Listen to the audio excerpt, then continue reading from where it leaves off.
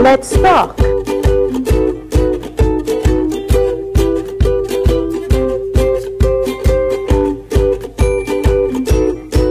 Let's talk.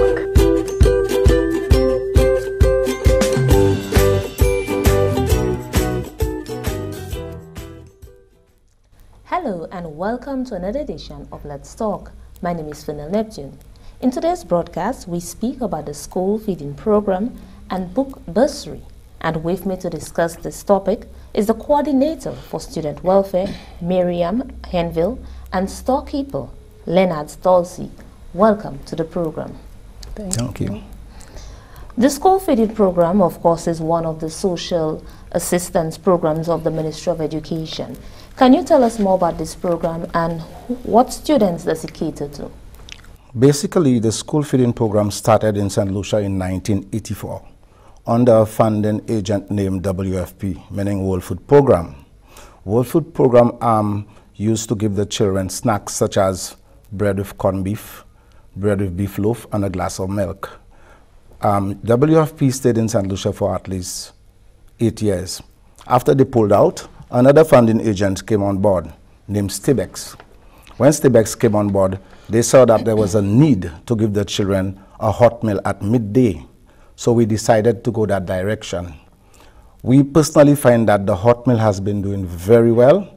It has been serving its purpose, and we are trying to continue it. The objective of the program basically is to protect vulnerable children from hunger and also increase school enrollment and attendance. We also want to improve the nutritional health of the students and to eliminate regular attendance in schools and also to introduce nutritional education. Okay, and in terms of the meals, what type of meals do the students really get? How does the ministry ensure that it's a nutritious meal?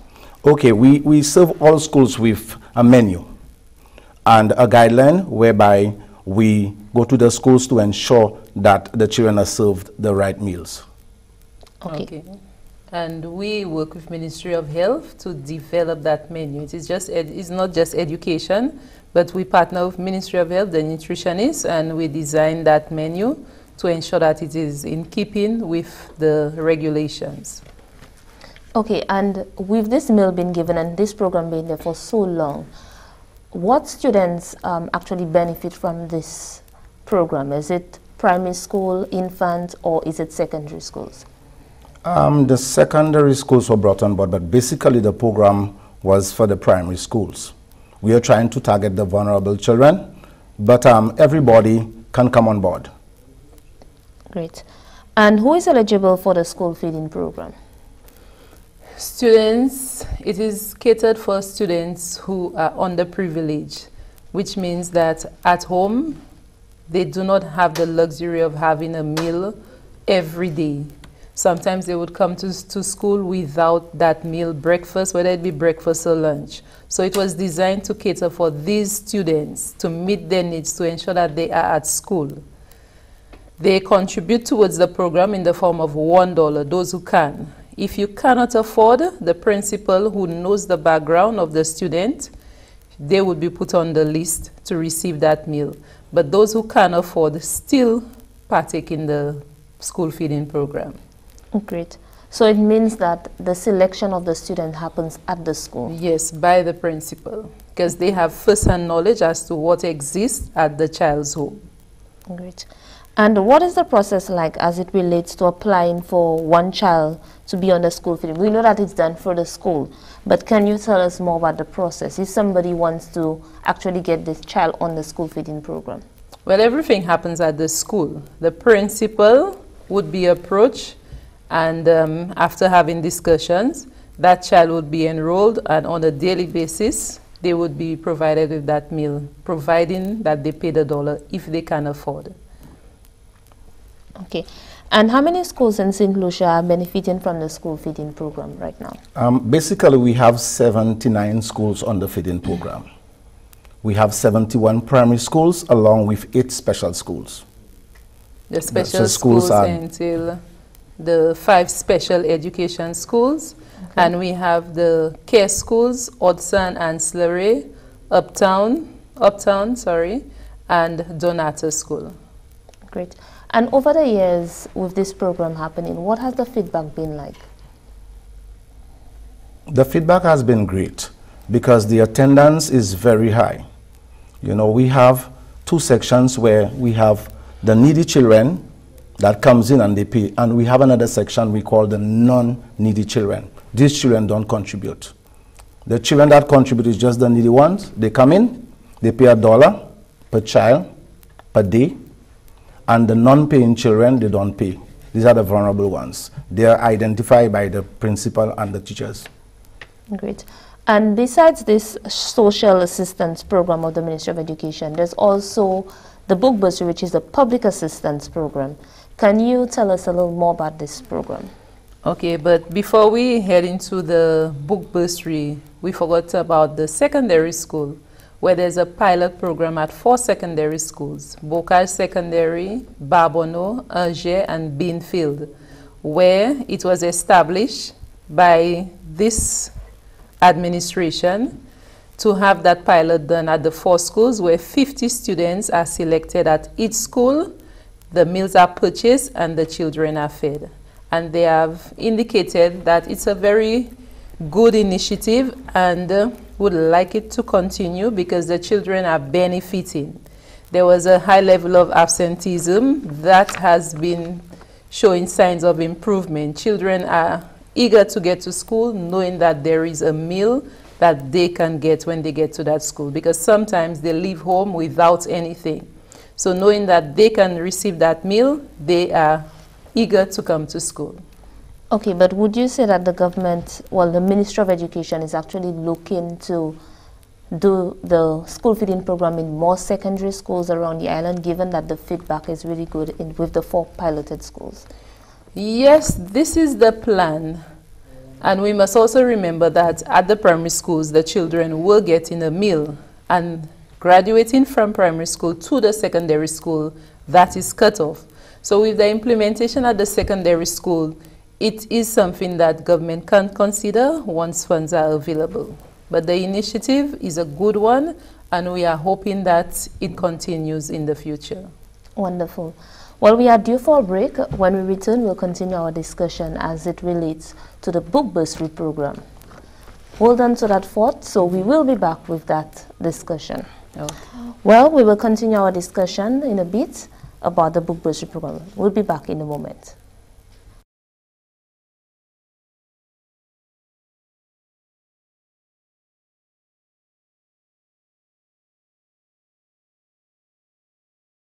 Tout le monde c'est counseling. Qui te demande un bagay Charles? Depuis moi fait, pièce moun pas jamais counseling. But Lucia, just yesterday you asked me advice about your husband, and we spent over an hour on the cell. Ça c'est counseling? Moi quoi c'est affaire moun. Just think about it, Lucia. When you're having difficulty with someone, you ask your friends for advice to help you to deal with your problems. But wouldn't you prefer getting advice from a professional counselor? I hope you're not one of those who think counseling is for crazy people. Moi une situation qui bien ouais. Ek moi besoin professional counseling. Mais mani l'argent, il cher à condition doctor's visit. Don't you know the Ministry of the Public Service has an employee assistance program they call the EAP, which is offering 6 free counseling sessions for government employees? Lucia, why don't you take advantage of it? Really? It's free? Lend me your phone, let me call the EAP unit ASAP.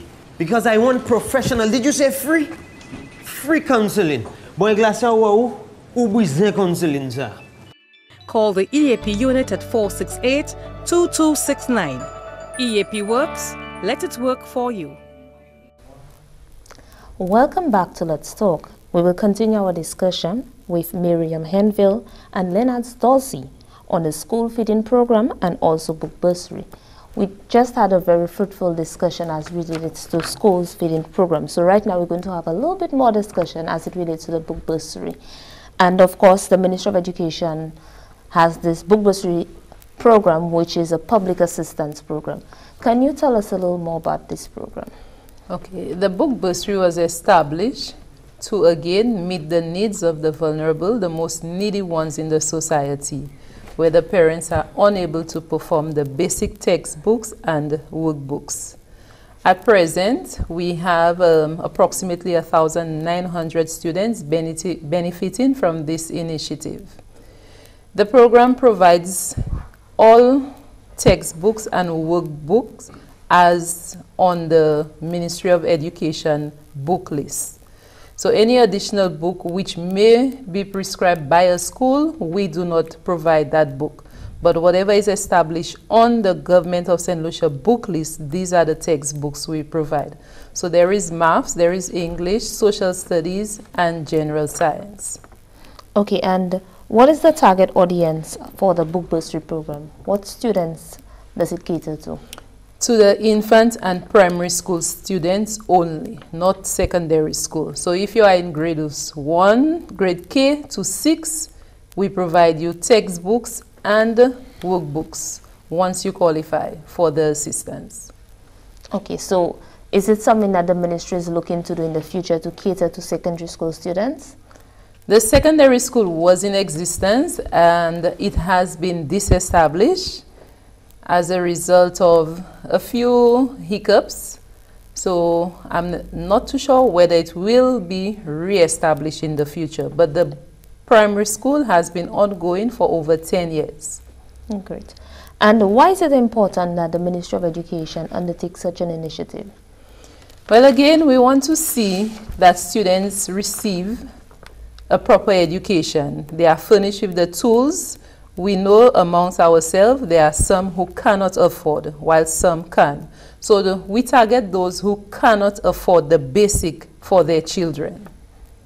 Okay, and what is the process like for book bursary every year? Okay, to receive a bursary from the ministry, the district representatives are issued annually with bursaries to give out to their constituents. Also, we get recommendations from principals. These principals have first-hand knowledge as to who the students are, who are in need. So apart from the district reps submitting their list, the principals submit a list as well for the request to have the child placed on the bursary program. Okay, but does it also involve the parliamentary representative sending in a list as well of students who are in need of the book bursary? Yes, we issue them with a quota annually to be distributed amongst their constituents. Great. And what are the requirements for a person as it relates to book bursary? Besides being needy, is there any other requirement that is needed for you to be eligible for a book bursary? Well, the main focus is to target those who are needy. There are other people who come based on their discussion and what they relate to us. We use our discretion and we include them on the program. But the main focus is for the needy students. Great. And when is usually the distribution of books every year? From last year, 2017, it was decentralized, which means that we went to each education district office. The Ministry of Education has 8 district offices, so we visited each one to distribute and collect the books. It is usually done during the months of July onward, September, October, but the peak periods are July to August. So in the past it was done differently? In the past it was one central location at the RC Boys School where you came in, you dropped the books and you came back another day to collect the books. But as it's been decentralized, you bring back the books and you get the books on the same day. Great. And any final words? Well, we are hoping that this year, with the decentralization again, we are hoping to commence on July 9th, starting off in Soufrière. And we expect that the parents and students return the books in a good condition because a lot has been invested into providing with the books to the students. So we would like them to appreciate what is being done, and when the books are returned, to return it in good condition so that somebody else can use the book. Wonderful. And Mr. Dorsey, can you tell us how a person can contact the Student Support Services Unit? Okay, if you go on the directory, you will see it is listed. Student Support Service, the Student Welfare. You can either contact us there, or you come to our department at Sanssouci, which is District 2 Office, Education District 2 Office. You can contact us right there.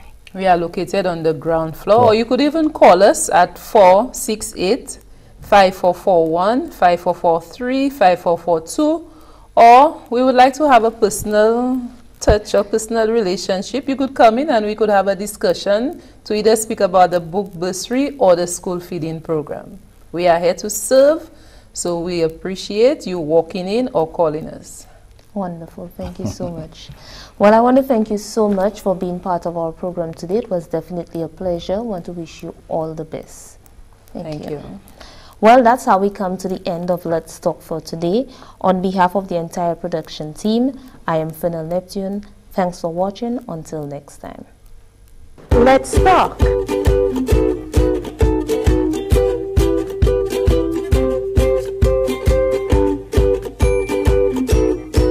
Let's talk.